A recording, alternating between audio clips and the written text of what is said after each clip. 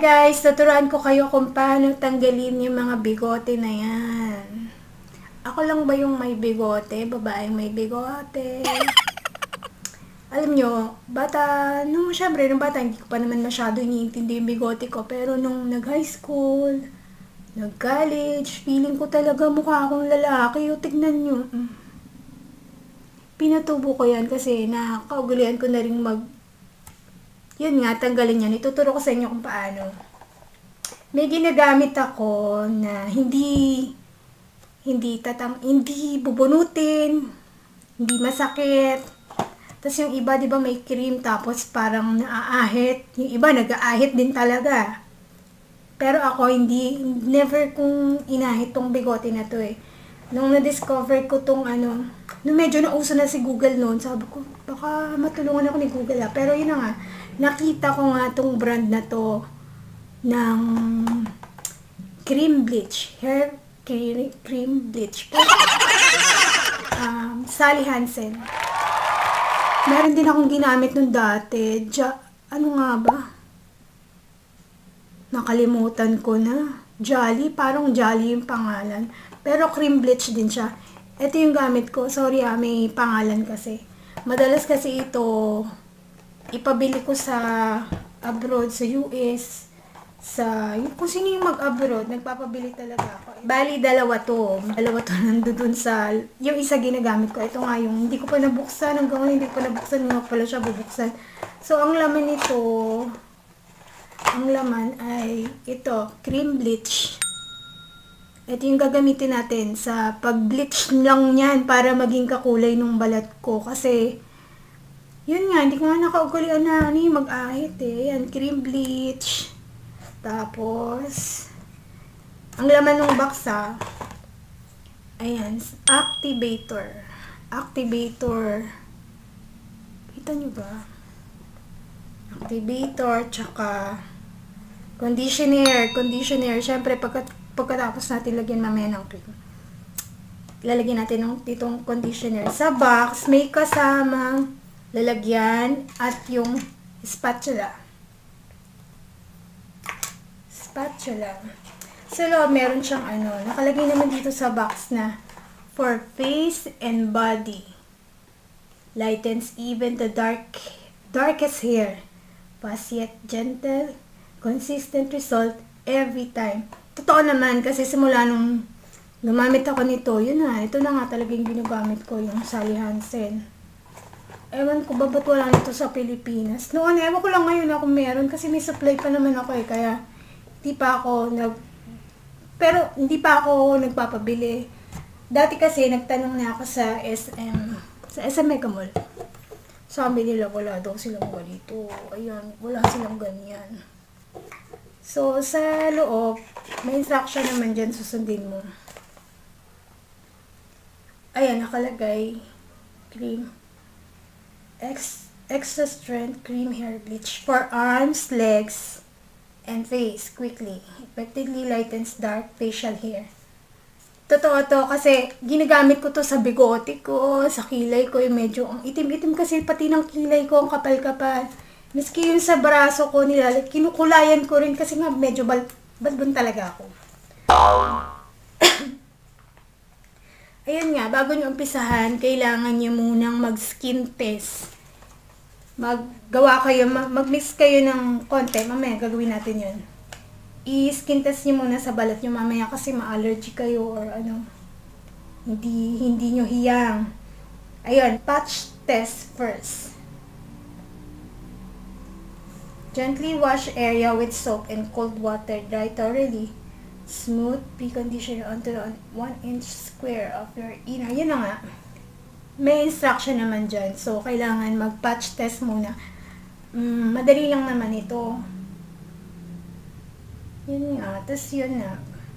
Pag wala nang within 24 hours, no redness, ibig sabihin, pwede na kayong gumamit. Pwede nyo nang gamitin sa mga bigote nyo. Bigote problem. Ayan. Ako nga kabisado ko na ito kaya minsan nga, yun nga, hindi ko na sinusunod itong Kasi para kasing ang dami. Pero dahil isi-share ko sa inyo kung paano, susundin ko yung paano yung procedure niya talaga sa pag-mix. So, yun na nga. Cream bleach. Cream bleach ang kailangan. At yung activator. Activator. Paano ko ba ipapakita sa inyo? So, ayan na. At ilalagyan. So, ilalagyan. Meron naman siyang, may indicate naman siya na kung ilang ml ba. Kung gaano kadami yung ilalagay nyo. Ito yung spatula. So, nakalagay, using the ml scale on the mixing cup, pour powder activator up to 5 ml line. So, 5 ml. Makikita nyo naman may 5 ml dyan. So, yung tingin ko yung mga 5 ml na yon madami na. Oh, wow. Madami na tayong magagawa. Yes, DJ. Ngayon, binuksan ko na. Binuksan ko na siya. So, nakalagay, 5 ml.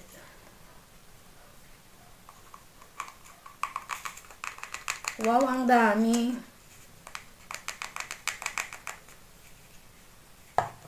So, yun na nga, 5 ml.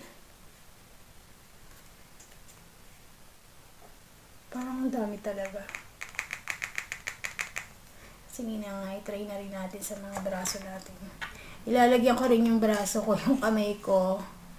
Pag nagtitinda ako, syempre model yung kamay ko, no, kung balabalahibo yung kamay ko. No. Tapos, ay, si cream bleach, ayun. Si cream bleach, kailangan i-shake mo muna kasi may, parang may liquid ano siya.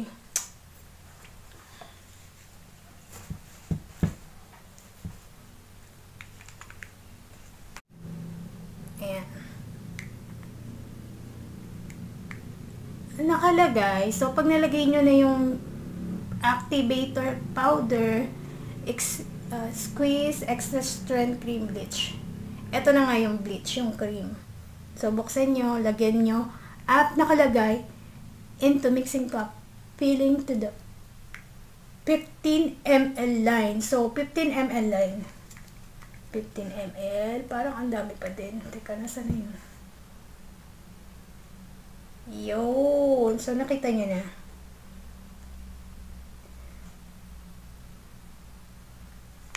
So, pag nasa 15 ml line na, siyempre, takpan na muna natin.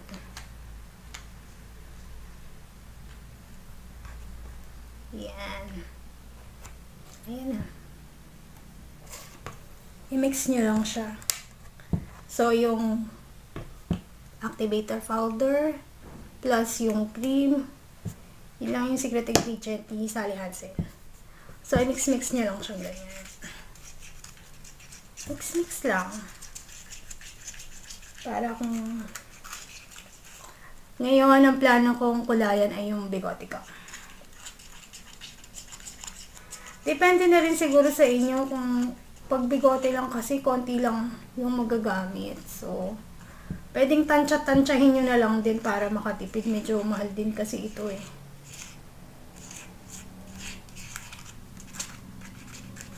So, Sally Hansen, thank you.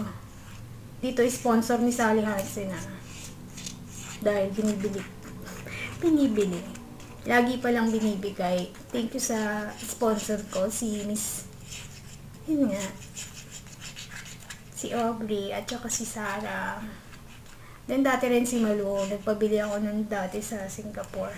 Sa Hong Kong, ewan ko ba bakit walang nabili si Malunggay. Wala daw doon. Tapos buti nilang, yung time na yun, pupunta siya sa Singapore. So, sabi ko, tingin ka sa Singapore, dalian mo, magmumukha na akong lalaki. Yun nga kasi yung pag naubusan ako nito, naku, mukha talaga akong lalaki. So, pag na-mix niya na, application. So, sa application na tayo. Application, spread bleach mixture with spatula. Completely covering hair you wanted to enlighten. So, ito na nga yung i-enlight ko. Wala akong salamin na gagamitin. Itong cellphone ko yung gagamitin ko salamin. Wait Pag nilagay nyo na yan, nakalagay, wait for 8 minutes. Use spatula to remove mixture. So, ito na nga. Ilalagay na natin siya. Ilalagay nyo lang siya kung saan nyo yung gustong. Hindi mo na kailangang ahitin or i-ganon, itanggalin. Hindi siya painless ba? Kukulayan lang natin yung bigote. Just like this, oh. Ganyan lang. Ganito yung ginagawa ko lagi. Nagkukulay ako lagi. Siguro mga every 3 weeks. Pag tingin ko, visible na yung bigote ko.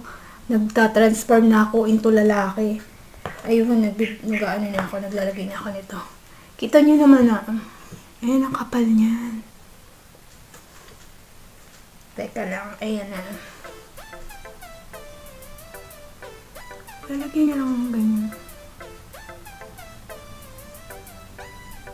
Madalas na nilalagyan ko yung kilay ko eh. Kasi nga, feeling ko, ang itim-itim ng kilay ko talaga. Tsaka ang kapal-kapal. Pero ngayon, bigote lang muna tayo. So, pantay niya lang. Okay lang lumagpas. So, mararamdaman nyo naman yan. Yung iba, minsan parang may makating konti. Pero mawawala naman yan. Labanan nyo lang. Tinatawag na is ganda.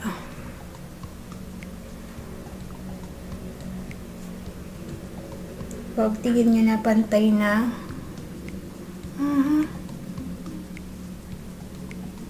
So, nakalagay. Pa yan. Kailangan naka-ready na kayo tissue para yung kakainin, lason yan. Pero nakalagay 8 to siguro 8 minutes to 10 minutes. Depende siguro pag kumapit na yung pangkulay. Kasi makikita nyo talaga maiiba yung kulay niyan. So, mag-aantay tayo ng 8 minutes. Tingnan nyo kung ang tagal nun ha. So, yun na. Antayin mo siya ng 8 to 10 minutes. Depende. Kung sa akin, feeling ko mga 10 minutes. Kasi nga, ang kapal ng bigote ko. Kakainis. Ang hirap na maging, yun nga, bigotilya. So, mag-antay tayo ng 8 to 10 minutes.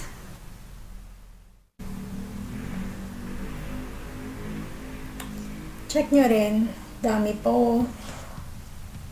Please, tansyahin nyo na lang din kasi ang dami kung susundin yung sa mix, yung sa napakadami niya para sa isang bigote. Tansyahin nyo na lang. Feeling ko to kaya to ng buong katawan ko. Gorilla lang ang pek. Ilalagyan ko rin ito yung braso ko. Ayan, yung braso ko nilalagyan ko din. Lahat ng pwede kong yun nga, kasi yung mga unwanted hair ko, napakadami. Yung braso, yung legs. Pwede din naman to, kasi lang, yun nga, madami. Kailangan mo ng madami. Sa kamay, sa legs. Tagal.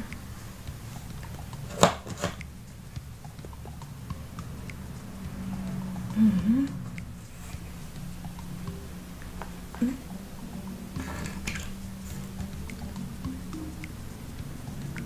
100 years yata bago umipit. Pero hindi saglit lang to. Kasi nga ang kapal nun sa akin, feeling ko siguro sa ibang babae, saglit lang talaga, 8 minutes lang talaga.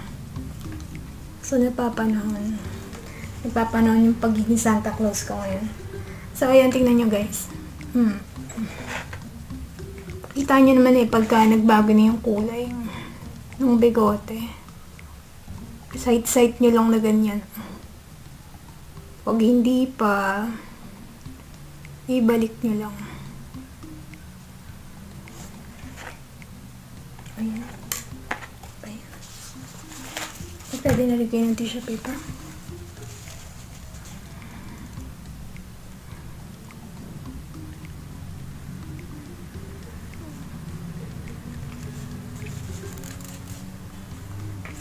So, ayan guys, naka 8 minutes na. tignan na natin kung umepek na ba siya sa akin or hindi. Pero, lagi ko naman na ginagamit to. So, tansyado ko na talaga. Swipe nyo lang ganyan.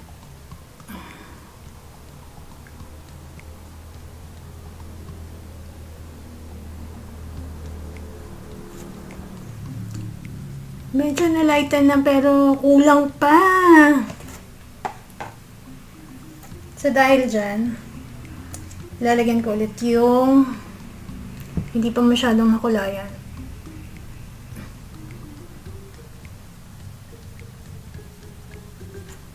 Lagyan ko ulit siya. Kasi nga, ang kapal tsaka ang itim ng bigote ko. Nakakainis talaga itong bigote na ito. Inaasar ako lagi. Nasa side ko. Tsaka minsan pagka mag-makeup ka, yun sa mga party-party ng araw. Ng araw talaga. Mukha kang yun sa mukhang bading. Daig pa nga ako ng bading. Yung mga bading mukhang babae. Ako talaga ang pangit kasi nga, nakakantodo makeup ka, tas may bigote ka. Di ba, ang weird. Natatawa na nga lang ako sa mga litrato ko noon eh. Mga tipong umaboy pa ako sa kasal.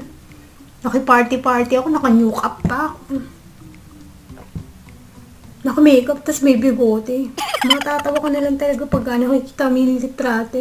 Meron nga akong picture noon dati, matin kami dun sa party yun eh. Kung todo makeup ang lola nyo, tas ay naku, day. Daig pa talaga ako ng mga bading, ang gaganda. Tas ako talaga may bigote. Nakakaiyak yung ganun.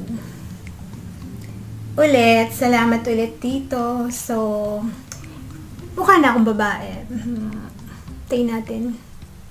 So, yun guys, nilagyan ko ulit kasi nga hindi ako medyo nakontento dun sa kulay. Depende nga kasi siguro sa so kung sobrang itim yung bigote mo, medyo tagalan mo. Lumagpas ka dun sa sa nakasulat dun sa instruction. Kung 8 minutes, so gawin mo 10 minutes or 12. Madalas ganun, depende. O hindi ka pa satisfied, dagdagan mo na. Pag tinanggal mo na, na lang, lagyan mo na lang ulit.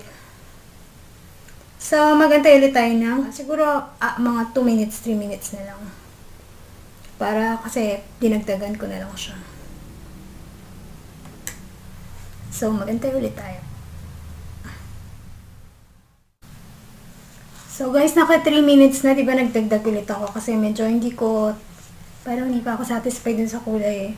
Feeling ko, nangingitim-ngitim pa yun dito. So, nagdagdag tayo na 3 minutes, nilagyan ko ulit. So, tatanggalin natin kung okay na ba siya. Kung okay na ba sa akin yung kulay. So, tanggalin nyo lang siya ulit. Ayan, medyo okay na ako dito. O, diba? Hindi na halata.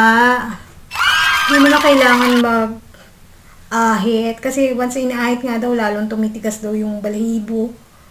O, see? Kita nyo na.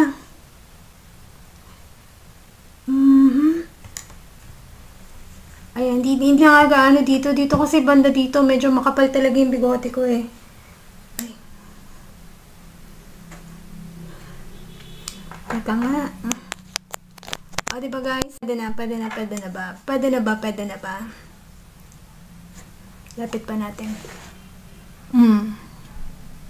O, diba? Invisible na siya. So, malaking tulong talaga. Pasalamat ko dito. At mukha na ulit akong babae. So, nakalagay pagkatapos nyong pagkatapos nyong tanggalin, nakalagay doon sa instruction na bandawan cold water. So, kailangan nating bandawan. So, ito na nga. Dito tayo sa CR. Kailangan nating banlawan. Ganyan lang ginagawa ko. Pwede na itong tap water. Kasi lamig ko yung tubig dito sa amin.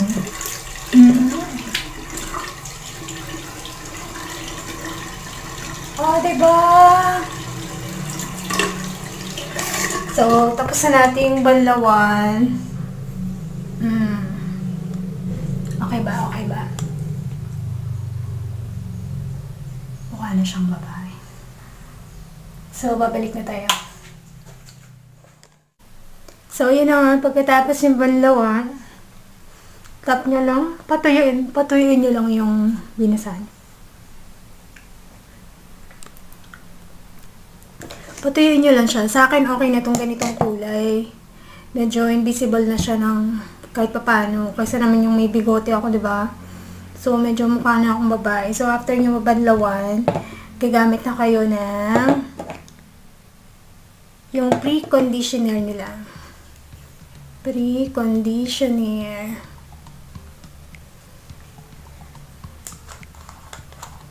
Itong pre-conditioner, para lang siyang tubig. So, pag natuyo na yung nilagyan nyo, pinatuyo nyo na. Lagyan nyo lang. Kaligay doon, after nung matuyo, para lang siyang tubig parang tubig lang. Tapos, lagyan nyo lang ng, oops.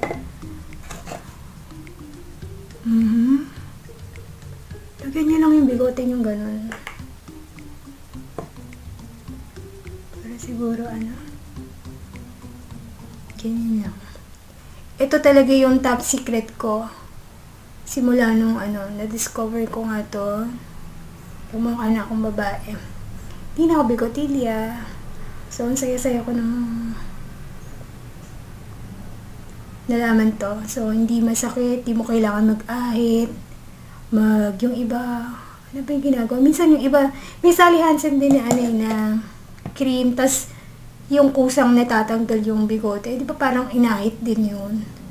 Ayoko rin yun. Never talaga ako nag-ahit. Ito lang talaga yung ginagamit ko. Sally Hansen Cream Hair Bleach. So guys, hopefully nakatulong ako sa inyo sa mga katulad kong bigotilya. Sana malaking tulong itong secret kong ito. So guys, papaalam na ako sa inyo. Bye! Thank you! Kick.